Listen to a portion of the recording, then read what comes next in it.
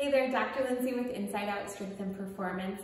If you're experiencing knee pain when you're squatting, we've got an exercise for you that's going to give you some relief.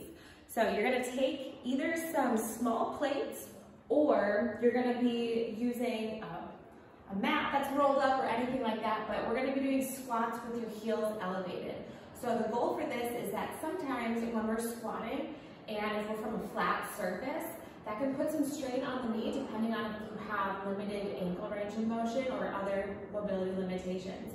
So this is a way to offload the knee but still get into that depth that's great for squatting and still allowing you to strengthen other areas of your body without bothering your knees. So I'm going to have my feet up here on these 5-pound plates, and you still just want to be in the same stance that you would for a regular squat, and then you're going to squat down and back up.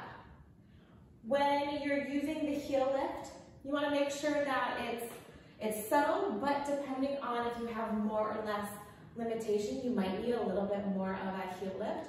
You can use a kettlebell if you want to make it into more of a goblet squat. You can hold there a little bit and coming back up. So you're still doing all the same mechanics you would for a regular squat, but your heels are elevated. So again, you can use 5-pound plates or other plates to elevate those heels or just a rolled up mat and go from there. Check it out and let us know what you think.